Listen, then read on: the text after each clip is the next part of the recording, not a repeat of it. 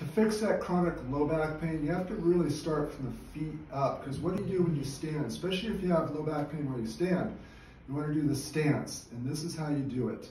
You want to consciously kind of reprogram the subconscious posture and muscles of the spine. You start with the feet.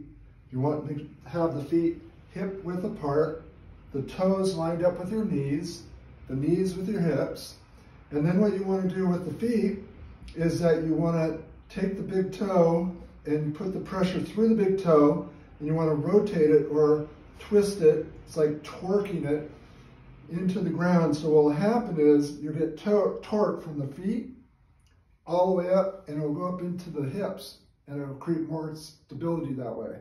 So the twist will cause the knees to go out a little bit.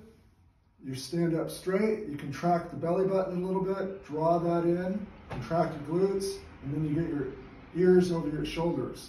That's setting your posture. You want to consciously do that several times throughout the day. Then as you go around and you walk, you try to walk in your regular posture, and then when you stop, you want to reset that. Keep doing it.